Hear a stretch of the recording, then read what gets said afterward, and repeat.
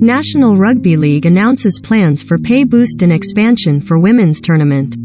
NRL CEO Andrew Abdo. Today is an exciting day for the women's game. The expansion of the NRLW competition and the introduction of the salary cap will ensure players earn substantially more income from our game. The National Rugby League, NRL, on Tuesday announced a string of changes to the women's edition of the tournament, including 2 planned expansions, the introduction of a salary cap, a pay boost and full-time contracts for marquee players. The 6-team NRLW will be increased to 8 teams in 2023, before additional 2 teams are introduced in 2024.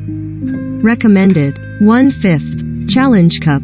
St. Helens handed Whitehaven tie-in. Challenge Cup 6th round. Read more. Recommended by. From the 2022 season, teams will be allotted a salary cap of $350,000 Australian dollars, $251,300.00, with players receiving a 28% boost in base salaries.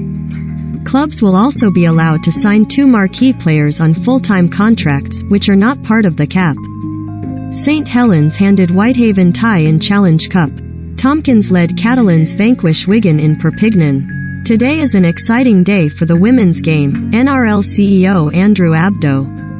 The expansion of the NRLW competition and the introduction of the salary cap will ensure players earn substantially more income from our game. There's still a long way to go, but this is another positive step in our growth journey for the NRLW. Right across the game, we will continue to work on to create pathways for women, regardless of whether they want to play, coach, referee or be an administrator.